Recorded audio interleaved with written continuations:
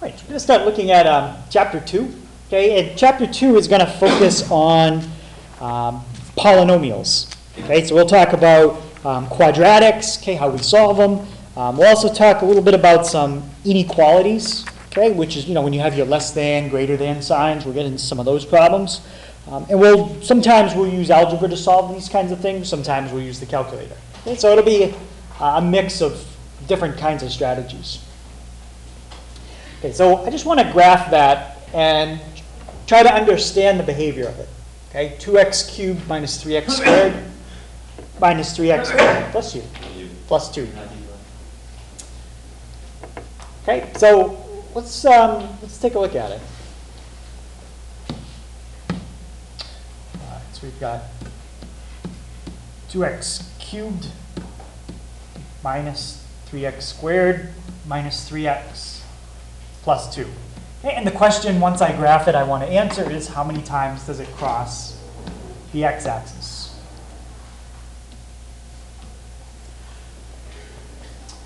So, okay, just looking at the picture, how many times does that cross the axis? Luke? 3 times. Yep, it crosses 3 times. Okay, and I might have mentioned this, but when you look at the exponents, okay, in this problem, that gives you a hint at how many times it could cross the x-axis, which also gives you a hint at how many times the graph could turn. Okay, so how many times does it cross the x-axis? 3 times. What's the y-coordinate everywhere that it crosses the x-axis? So if you were to find this coordinate, what would the y value be here, here, or there? Ian? 0. 0. Okay, anytime you're crossing the x-axis, that's where your y value is 0.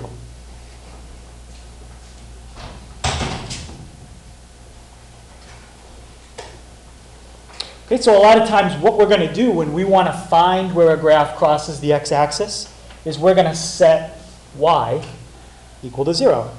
And once you set y equal to 0, that'll tell you where the graph crosses the x-axis.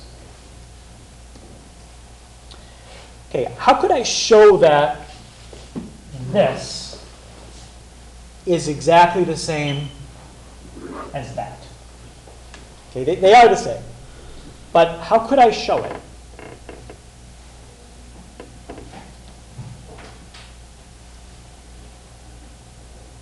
Any thoughts? There's one way I can do something that would suggest they might be the same, but then there's another way I can actually do it out and prove they're the same.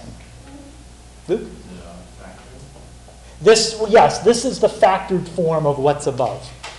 So you reverse factor. So we reverse the factoring. Yeah, we distribute it out. Okay, if we multiply all this out and we get what's up above, that proves they're the same. Anybody think of another way, a visual way? It doesn't prove it, but it could suggest they might be the same. Yep? Graph. You could graph them. Okay, if you graph what's on the bottom and you graph what's on the top, and they look like they're tracing right over each other, that suggests they could be the same. But the only way to really prove they're the same is with algebra, and I'm going to FOIL this out right now. Can't you just plug in 1 for x on both equations and then get the same answer in those, right? Well, that would only tell me that they're the same at that one spot. Okay. All right, so if I had, let's say I had a graph like this, Yeah, so where x is 1. and you're saying you get the same point on both. Yeah. So there's 2 different graphs that if you happen to pick that one point, they'll come out the same. Yeah. And maybe even they come out the same at, another point and another point. But we can't check every single point. Okay? But that's a good thought. Okay, but let me do this out, and let's see that we do get the same thing. So I get 2x squared. Take away x plus 2x. Okay? When I take away x and then plus 2, that gives me plus 1x. And 1 times negative 1 is negative 1. Okay, now I got to distribute one more time. Okay, Curtis, what's x times 2x cubed? 2x. I'm sorry. What's x times 2x squared? 2x cubed. 2x cubed. All right, let's try another one. Let's see if I can not give you the answer. What's x times x? X squared. X squared. Okay, and then x times negative 1 is negative x. And now distribute the negative 2. Minus 4x squared minus 2x plus 2. Okay, let's combine like terms and see what we get. Okay, 2x cubed. What's x squared minus 4x squared? Negative 4. So yeah, minus 4x squared, but then plus an x squared. Oh, minus 3x. Minus 3x squared. Yep. Negative x, take away 2x. Minus 3x. Yeah, that gives me a minus 3x. And the only thing I have left is a plus 2. Is that what we had up above? 2x cubed minus 3x squared minus 3x plus 2. So they are the same. I just proved it. Right. So now let's go through and find where it actually crosses the x-axis. Okay, the calculator can help us with that. So you turn it on, go second calc, 0. And 0 is going to tell me where it crosses the x-axis. Pick a point somewhere to the left. Pick a point somewhere to the right. It's going to look in between those dotted lines. And now take a guess. X is negative 1. Okay, that's one answer. The other answer, you'd have to do second calc 0 each time. But I can tell you it's going to come out to 1/2 and 2. Okay, those are going to be your other two answers. Okay, so I can use the calculator and do second calc root, but does anybody know how I can look at the factored form and tell what the answers are? Because that's actually how I got these other two. I just looked at what I had there and got the answers. Set each part equals 0. Yeah. Okay. If you can factor something, and you want to know where it equals 0, if you can factor it, it's super easy. If you can't factor it, it's hard. Okay. Just set each factor equal to 0. Solve that, and solve that, and you'll get the three answers we had up above. Negative 1, 1/2, and 2. Okay, without factoring it and just looking at this, kind of hard to figure out the three answers. Okay, so eventually, as we kind of go on in this section, we'll learn how do you factor something that has 3 sets of parentheses. Okay, we'll learn how to do it. It turns out you can only do it if your numbers come out nice. Okay, if the numbers are really hard, like decimals to work with, factoring is not going to help us too much. Okay, so any questions on that idea? Okay, notice how many answers we got? 3 answers. Notice what was the highest exponent in that problem? 3. Okay, so this, as we go on, we'll learn this number tells us a lot of things. Okay, one of which is the maximum number of answers you can get.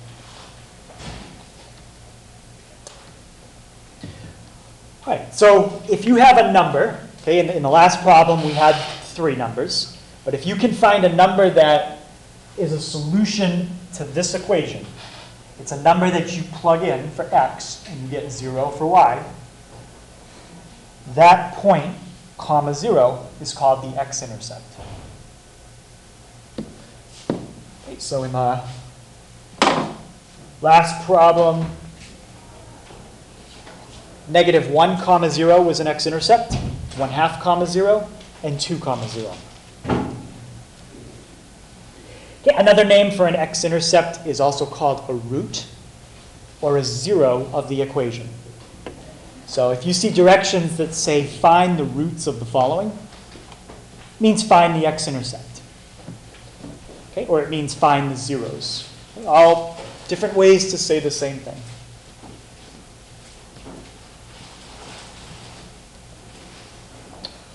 All right, so now let's think about something a little simpler than the last problem. Let's just think about a line. Okay, other than a horizontal line, how many times can a line cross the x-axis? Just once. Okay, it can't curve back and do it again. It can only cross one time. And if you wanted to get x by itself in this equation, that would tell you where it crosses. What would be the two steps to get x by itself here? Yeah. Subtract b and divide by a. Yeah, subtract the b and then divide by a. So if you have a linear equation, that's super fast. You don't need to factor it. You just subtract the b and divide by a.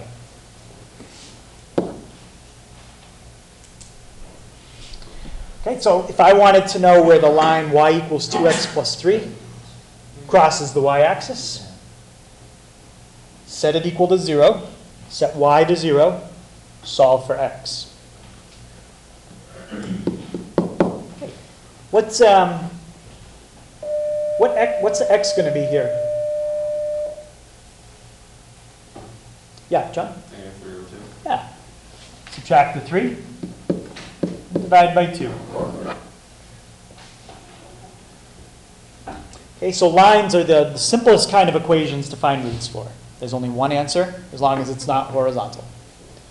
If it's horizontal, it's possible there's no answer, or infinite answers if it's right on the x-axis.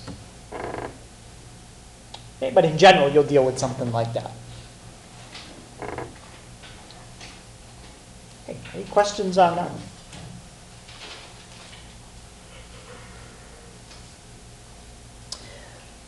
All right, so one step up from a quadratic, one step up from linear is a quadratic.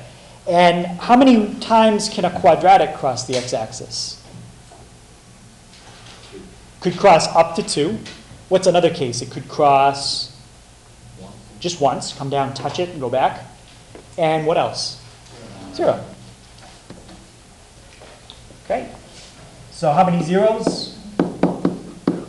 Could be 0, 1, or 2. And remember, at the end of yesterday's lesson, we talked about the discriminant. And the discriminant tells you how many roots you could have. Okay? If the discriminant comes out negative, no roots, no x-intercepts. If the discriminant comes out positive, you get 2 roots. If it comes out to 0, you get 1 root. All right, so let's go through and try to solve this quadratic. And it says approximately, so when we're done, that means we can round our answers off to decimals. Okay, if they don't tell me where to round, I generally round to 2 decimal places.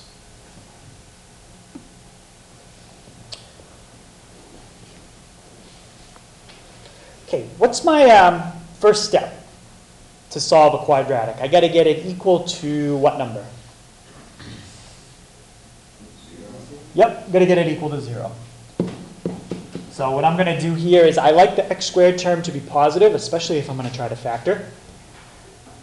I'm going to bring the 2x to the other side and subtract the 1. All right, so I was just explaining how we move everything from the right side to the left so we get it equal to 0. And I'm looking at that quickly. I don't think this is going to factor. So if you can't factor it, what's another way to solve a quadratic besides? You can use the quadratic formula.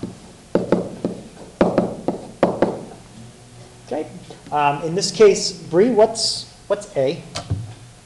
2. And Hannah, what's B? 2. And C is -1.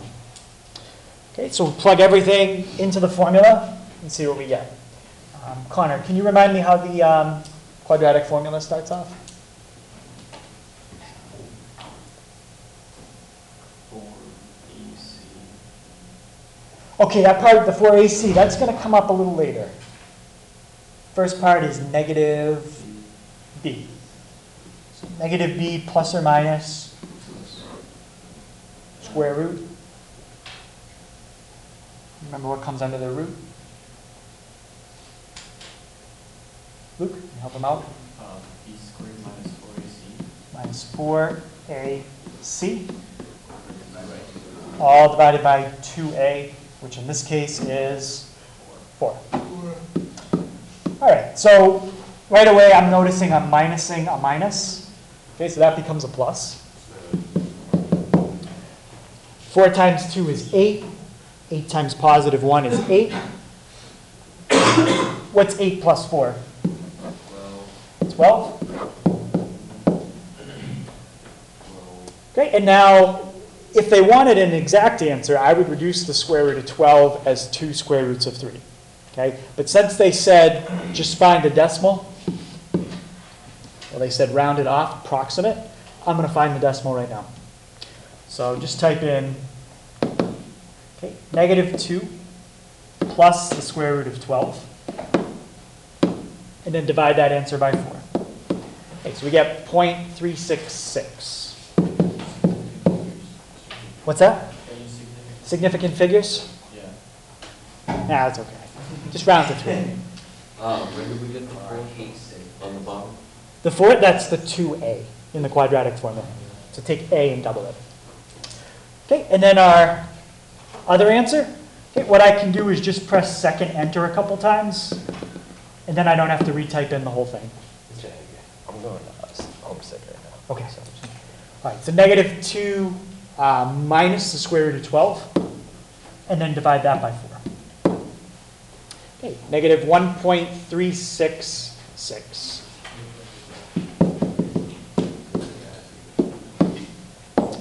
Okay, and there's our 2 answers. Okay. Questions on finding the roots of a quadratic? Okay, we can always find roots of a quadratic because you have the quadratic formula. Okay, so there's, we can always resort to that if we have to. Do you have to like or? You could just put a comma, and I'll know you mean it's this answer or this answer. Oh. You didn't put parentheses around it, so I know it's not a coordinate, it's not an interval. It's just this number, comma, this number. Okay. Yep, if you want to write or, you can write that too. Okay. This number or this number. That's fine. All right, so this part, don't write this part down. Okay, this is the old way that in order to find a root graphically, you used to have to take your cursor, okay, put it near a root, press zoom 2, and then zoom in. And you had to keep zooming in till you could see it clearer and clearer. Well, now we don't have to do that zooming in anymore. Okay, we have a button that can calculate the root for us without worrying about any of that zooming. So that's a much better method for finding roots. Just use second, calc, and then 0. If you've got a newer calculator, it will say 0. If you're using an older calculator, the older ones actually did say root under the calculate menu. Probably not this one. No, that one still says 0. But if I go back to like a TI-82, these are really old. Second, calc. Notice the second option is root. Okay, so if you had a calculator, maybe a Casio, if they called it something different, you saw root. Root means the same thing as 0. Okay. Couldn't you also trace the line? Did that like type in x equals 0? Do you trace it? Well, Yeah, you have to set how far it goes for every. yeah, the problem is if you type in when x is 0, which I can do, it tells me the y-intercept. I want to do it the other way. I'd like to be able to type in when y is 0, but you can't. Okay, you can only type in values for x. But that's where the calculate feature comes in. So, okay. Any questions on how to use the calculator to find a root? All right, so let's try it on this one. Okay, that's not an equation we could solve with quadratic formula because it's not a quadratic, it's a cubic. So let's just type it in exactly the way it is. I'm going to type x cubed plus 2x. And I want to, you know what, let's get it equal to 0. So what would I have to do to each side to make that happen? Subtract 1. Subtract 1. Okay, type that in. X cubed plus 2x minus 1. Okay, I'll do zoom 6 just to make sure I have a standard window. Now, before I even look at it, I know it's a cubic. Okay, cubics can cross the x-axis up to 3 times. Doesn't mean they have to cross 3 times. It might only cross once, might only cross twice, but it could cross all 3 times. Okay, this one looks like it only is going to cross once. Okay, so second calc 0. Pick a point to the left, to the right, and do a guess. Okay, so we get a root at about 0.453.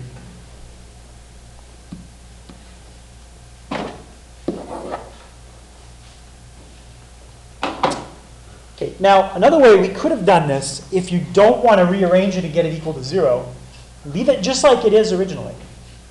Okay? Put x cubed plus 2x in y1. Put the other side in y2. And now I'm not going to look for a root. I'm going to look for where y1 and y2 equal each other. What does that mean visually, where these equal each other?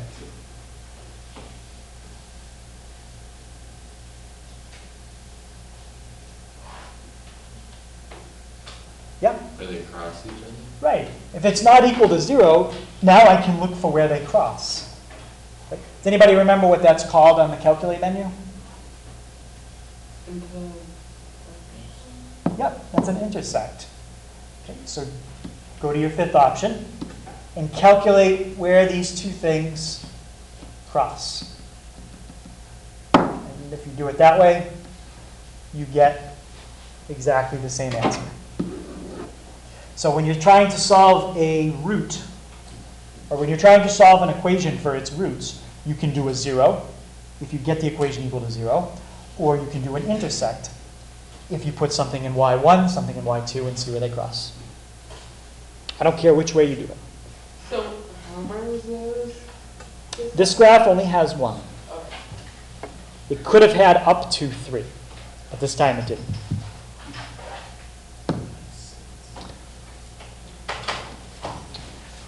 Okay, so just kind of a little bit more information about 3rd-degree polynomials in general. Okay. They have the form ax cubed plus bx squared plus cx plus d, where a, b, c, and d can be any numbers you want, except a can't be 0. What would happen if you make a 0? Then it turns into a quadratic. You just wiped out the cubic term. Okay, so don't let a be 0. But b could be 0, c could be 0, and d could be 0. If you did that, that's the simplest cubic you can have, y equals x cubed. Okay, page 80 shows some different kinds of cubics, but that's pretty much the general behavior.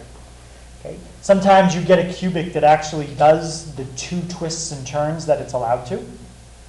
Sometimes you get a cubic that kind of thinks about starting to make a turn but never really does. Okay? The ones on the left, that's kind of like our last one. Kind of started thinking about turning, but it never really did.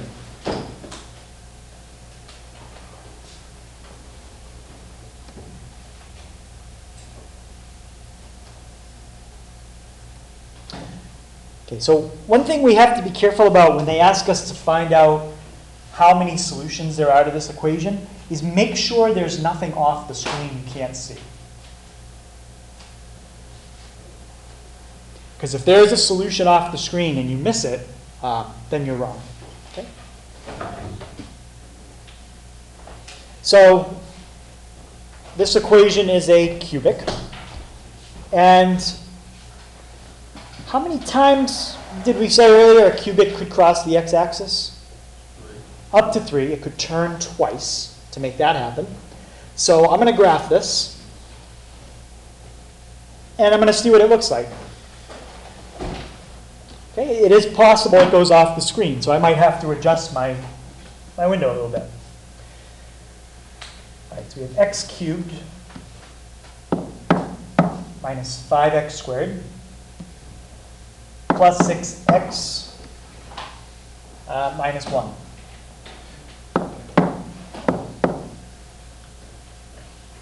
Okay, I'll do zoom 6, and let's see what we got. Okay, I would say that window's fine. I know this kind of graph could have up to 3 answers. I can see all 3. There's nothing else that's going to happen off the screen. This part's just going to go down forever. That part's just going to keep going up. So the question here was not to find what the answers were. It just said how many. 3. Now the next question is to find one of those 3. They want to know the one that's in the middle.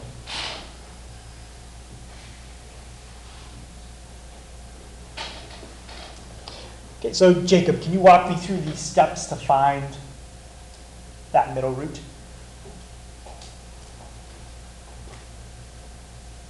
When using the calculator? Yeah. Yep. How do I do that?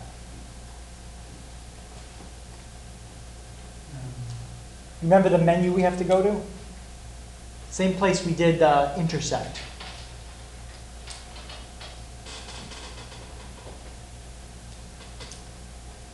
Trace. Okay, so one thing you got to press before you press trace. Because if I just press trace, it's just going to go like that. Didn't give me that menu for intersect. You want to help him out? How do we, Ethan? Second count. Yeah, second calc, and now I'm going to find a root. Okay. Can you tell me, what do I do from here, Ethan?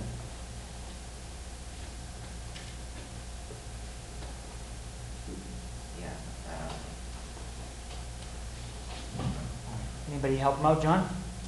Just hit enter to the left of the middle one. Yep, hit enter somewhere to the left. Now go to the right of it.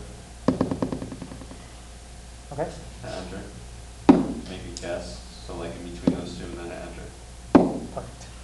Okay, so it says the answer is about 1.55. Okay, if we round up.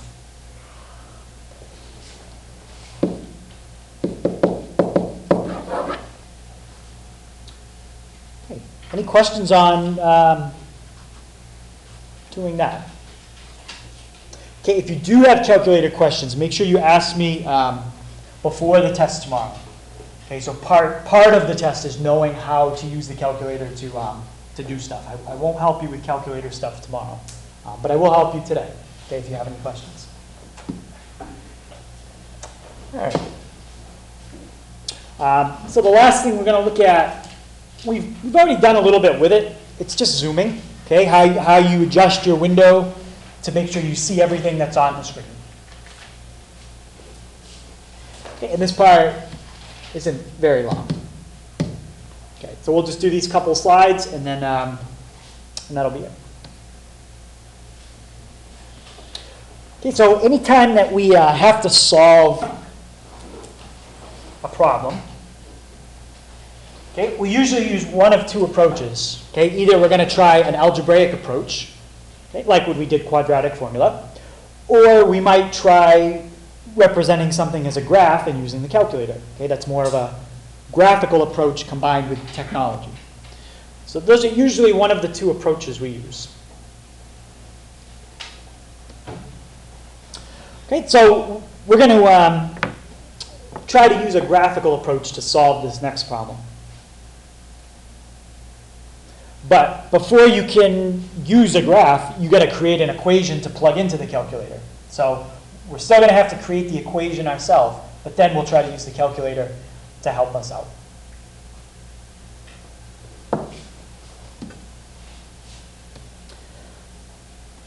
All right, so this problem is going to be about investing money.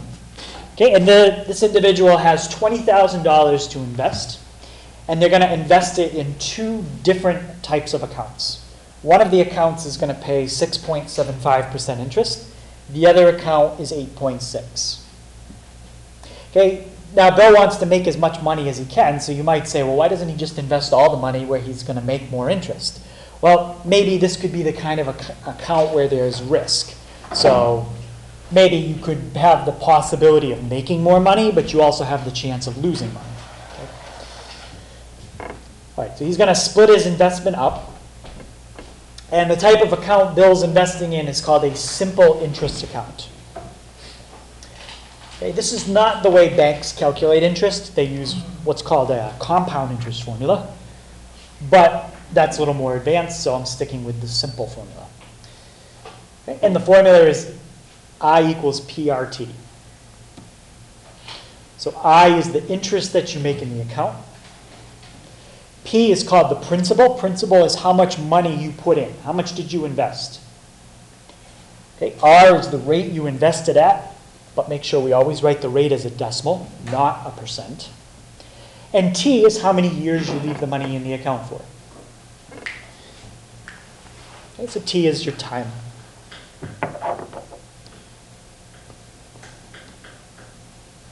So I want to find an equation that represents how much interest Bill will earn in 1 year.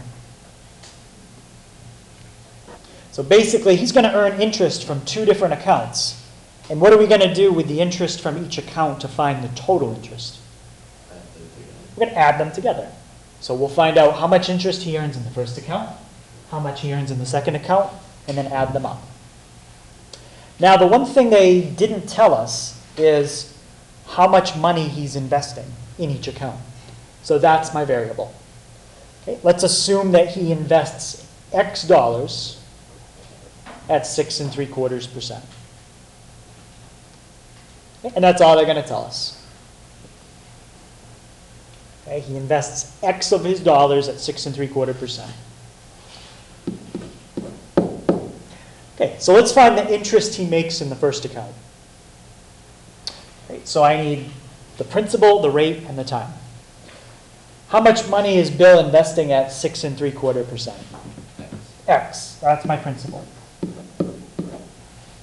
What's the rate? But make sure we do it like that. Luke? 6.75%. It is 6.75%, but we just have to convert percent to decimal. Maybe 0.6 or 0.0675%. Yep, 0.0675. So you just move that decimal 2 places to the left. And the last thing I need is time. Okay, what's the time frame we're looking at in this problem? 1 year. 1 year. Okay. So the interest he's going to make, I'm just going to write this how we normally do. Put the number in front of the X. That's how much interest Bill makes in that account. Okay, next account. Interest at 8.6. Okay, principal. Well, X is how much he's investing in the other account. So how much money does he have left for this account? Why? Well, we could pick another letter, or what's the total amount of money he has? 20,000. How much did he already invest? X. So what's left? 20,000. 20,000 minus the X. That's how much money's left. Okay, 8.6%. How do we write that as a decimal? 0.086. And again, the time in this problem is just 1 year, so that's not having any effect on anything. Okay, what property do I need to use here to simplify that? Yeah, we're going to use distributive. So we've got 20,000 times 0.086, that's 1720. Yeah. So 1720. And then times or minus 0.086x. Okay, that's how much interest he's going to earn in the other account. Now to find the total, what do we do with box 1 and box 2? Add them up.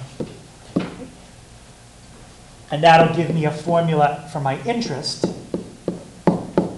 as a function of X, where X is how much money was invested in the first account. All right, so we got 0.0675 0.075x plus 1720, actually minus 0.086x. Okay, anything I can do there to maybe clean that up or combine things a little bit? Ian? Combine the x's. Yeah, let's just combine the x's. So 0.0675, take away 0.086. Negative 0.0185. Plus 1720. There's a formula that will tell you the total interest he'll earn, assuming he invests X dollars in the first account. Is that a negative? That is a negative, yep. Okay, I'm just going to double check I did my arithmetic right there. That is correct? Yeah. Okay. Yeah, I just couldn't see it. -%. All right, so we have our equation for the total interest. And now when we look at this equation, if you just look at the equation and forget about the word problem, you could plug in any value for x you want, right? You could take and multiply any value by negative 0.0185 and then add 1720. But when we think about the graph in terms of our actual problem, what kind of values for x do not make sense? Negative. Negative. He can't invest negative money. How about a maximum value for x? Yeah, we're limited by how much money he has. He only has 20,000. So it doesn't make sense to look at what happens if he invests 30,000. He doesn't have 30,000. Okay? So that's the difference between just looking at an equation in terms of just pure algebra or putting it in the context of a word problem. Okay? You have more restrictions when it's a word problem.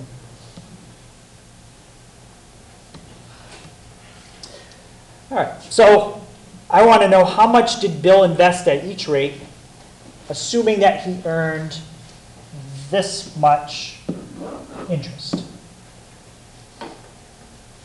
Okay, let me get the equation back up there. Where in that equation is the 1509 going to get plugged in? Great. Not for the x. Yeah. Is it for I of x? Yeah, this is like your y value. This is I of x. Okay, that's the interest that's earned. So you're going to plug in how much interest he earned for I of x. And then we're going to solve for x. Okay, so we've got 150910 equals negative 0.0185x.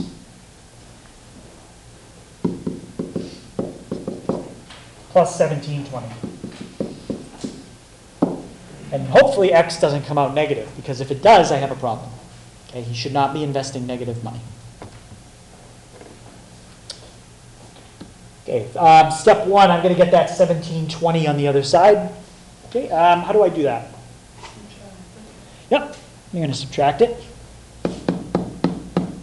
Minus 1720. Negative 210.9.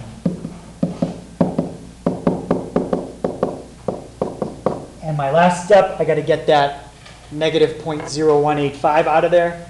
Okay, how do I do that? Ian? You divide. Divide. So divide by 0.0185, and that's a negative. So I get $11,400.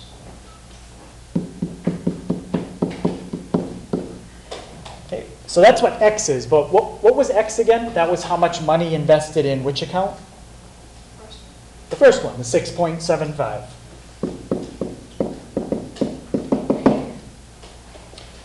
Okay, how do I figure out how much he invested in the other account?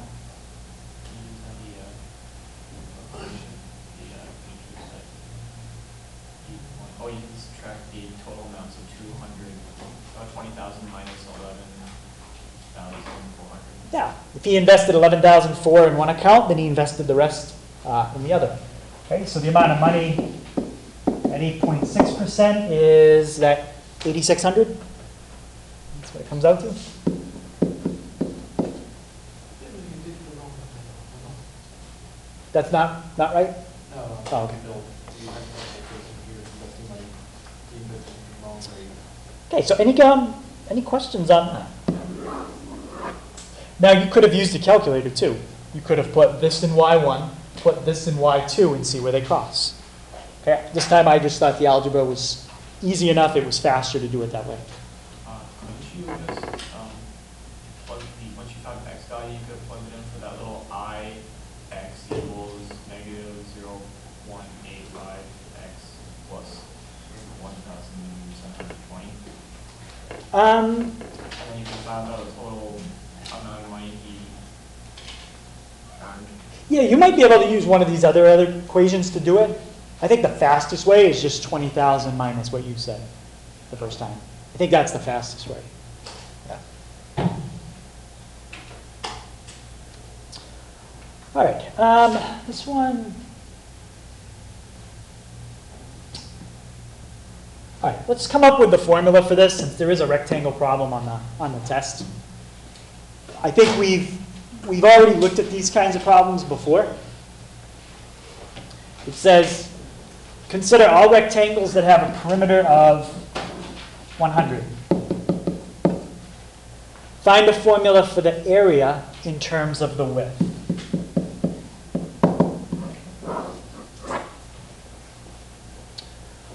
All right, so they're telling me what they want me to use as a variable. Represent width. Okay? What's a good letter for width? W. Now, since it's a rectangle, I have two sides that are the same length, two pairs of two sides that are the same length. So if the perimeter is 100, and I use W here, and I used up W here, what's left for the top and the bottom?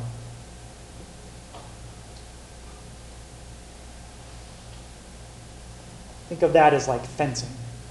If you only have 100 feet of fence and you use W on the left and W on the right, what do you have left? 100 minus 2W. Yeah, you have this amount of fencing left, but you have to split that fencing up equally between how many sides? Oh, 2. You have two more sides if you're going to make a rectangle. So what would be my length if I simplify that?